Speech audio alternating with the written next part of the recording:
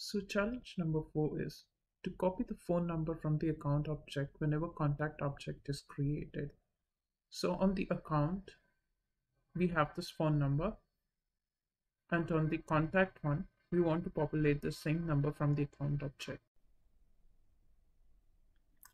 Now, to accomplish this, we are going to create record triggered flow.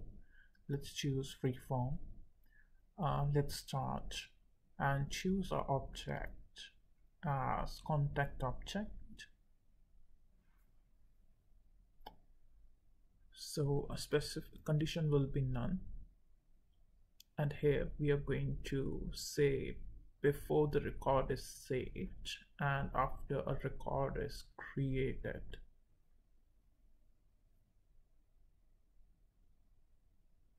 So let's choose the decision element. Let's label it as account populated.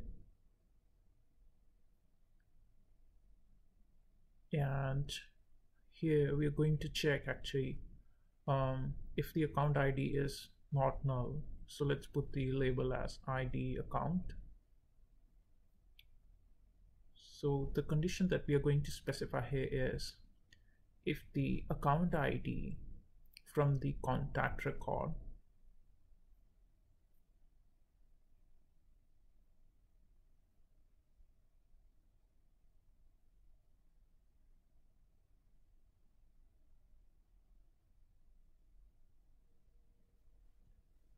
so let's choose I think I chose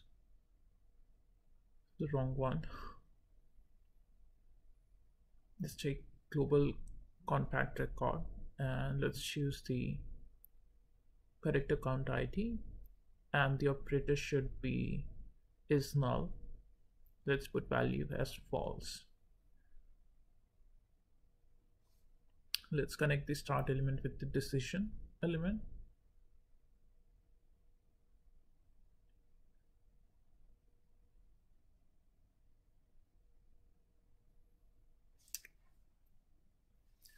Now let's take the get record element and let's label it. Let's call it get accounts. Let's choose the object.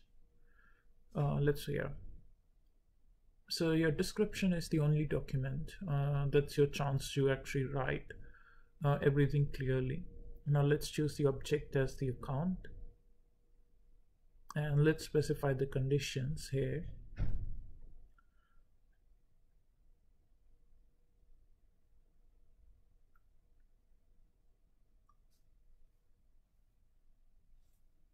So I'm going to choose the field here. Let's say account ID, and the value should be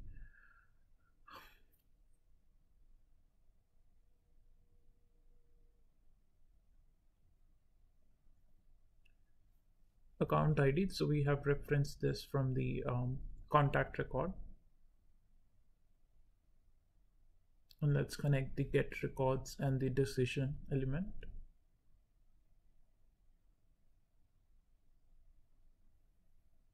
So this is the new assignment element that I'm going to take. Let's label it as populate phone on contact. So I'm here going to assign the variable from the contact object. Let's take the phone field. So this is the field that we are going to populate, and this is going to be equal to the phone field that we have on the account object. So from the account that we created there in get records, let's take the phone field from here. That's done. Now let's connect the get records and the assignment element. Let's save our flow. So let's put the name here as populate contact phone from account. It's quite clear from the name. Let's activate the flow. So now let's check whether the number is populating correctly on the contact object or not. So we are going to create a new contact. Maybe let's put the salutation as miss. Let's put the first name, Nina. Let's put the last name, any simple last name. Let's choose the account and click here save. So as you can see, the number is populating correctly. So this is the number. If we go to the account object, you can see for the account name Nina, the number is same. So our flow is working correctly.